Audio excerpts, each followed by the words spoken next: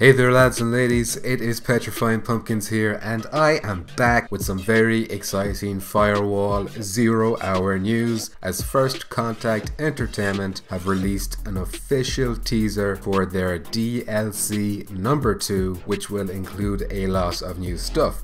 So before I begin, I'm sorry, I know I've been a bit of a bollocks, I've been a bit quiet lately on the channel. I've been playing Red Dead Redemption 2 an awful lot and the game has taken way longer than I expected to be. But don't worry, I'll be back to streaming and the top 10 vids and all the other Firewall and PS Viewer stuff soon. But who cares about that? Let's get on to the new DLC. So the video itself is quite short, it's under a minute, but I think it manages to tell us a lot in that short time. First and most obvious thing to note here is that we have a new contractor. It's a female contractor, and it's possible that this is the Irish female contractor that Hess Barber revealed a few weeks ago during a live stream here on this channel. But keep in mind, they may have a few contractors up their sleeve and she could be from anywhere. It could be a different contractor, it might not be her at all. We never get a clear look at her face, but we do see something interesting on her waist as she walks away to leave. She has a small teddy bear wearing a red t-shirt attached, looks a bit like Winnie the Pooh. No doubt this teddy bear will factor into her backstory in some way. Similar to how Skip wears the 2 wristwatches, it's possible that the teddy bear might belong to her child or maybe some family member that she may have lost in the past, something like that. It's unlikely to be anything other than cosmetic, however. Speaking of cosmetics though, if you look at her hands, which is what you'll be seeing the most if you play as her, you'll see that her left hand is gloved while her right hand is not, and when she answers her phone after it rings, you can see she is wearing some dark nail polish. First Contact do a great job of making it easy to tell who you're playing as based on unique hand accessories and designs, and it seems that will stay the same here for this new lady. Of course, each operator has their own embedded ability, but it's very hard to know if it's being hinted at here.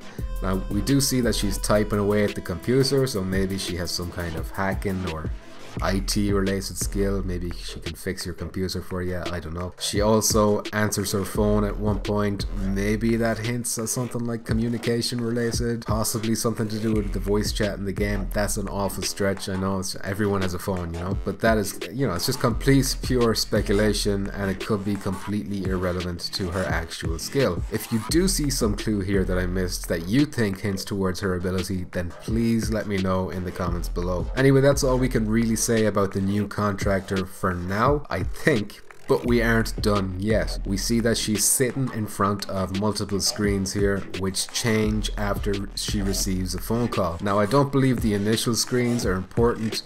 There's just some random art assets on the screen, that goddamn number 2 again, which means nothing. But when they do change and the camera focuses on them more clearly, we can see a bunch more stuff being hinted at. We see 3 new firearms, 1 new item, a new map, and finally some new cosmetic skins. Starting at the top left, we see an assault rifle called the G6-Commando, which is clearly inspired by the real life FAMAS assault rifle. Next to that, we see a submachine gun called the XM-90, which is definitely Firewall's version of the real world P90, a weapon that I've liked ever since Metal Gear Solid 2. In the bottom left, we see a pistol called the Spitfire. Now, I don't know what the real world inspiration is for this gun, so if you do, let me know down below. But the interesting thing about this weapon is that when I went over to the official First Contact Entertainment blog for their community update number 7, which comes out every Friday, and it detailed this tease a bit, and it was written by Damon Shabasteri, and he refers to the Spitfire as an SMG rather than what it says on the screen here, which is a pistol. He also says it has a big kickback and it's great for blind fire. So I think it's safe to say that the Spitfire will be the first pistol with auto fire. So that's it for the firearms.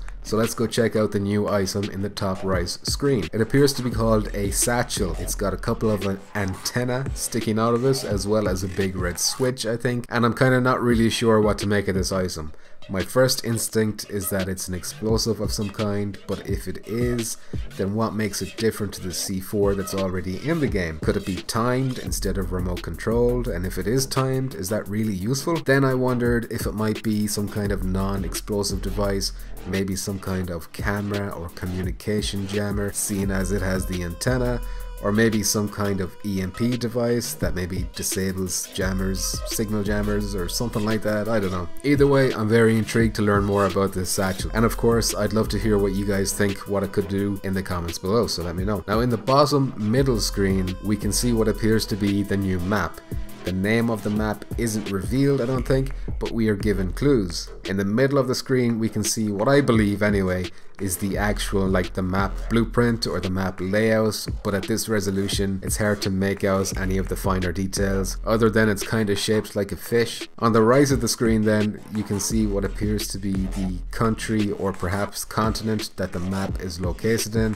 Now it kind of looks like the west side of South America from this screen going by the shape, but it's hard to tell for sure because I don't know how zoomed in this image is. It could be a lot of places. Again, if you think you know, put it down below. Finally then we get a look at some new cosmetics. Now it's hard to get a clear image at these cosmetics, but the one on the top right does look fairly unique. I'll be interested to see how that looks. And then that's it for the teaser for DLC number 2. Now we don't have a release date and we don't know what these will cost or even if they will cost.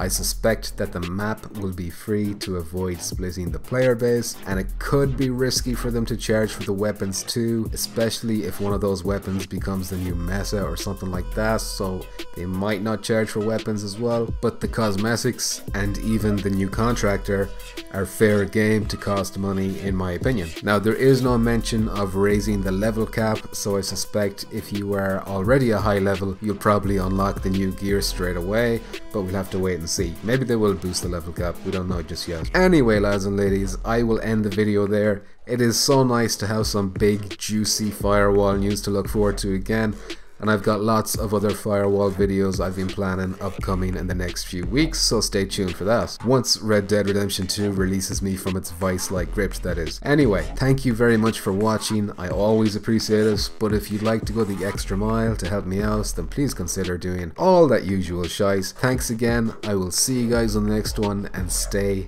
moist, please.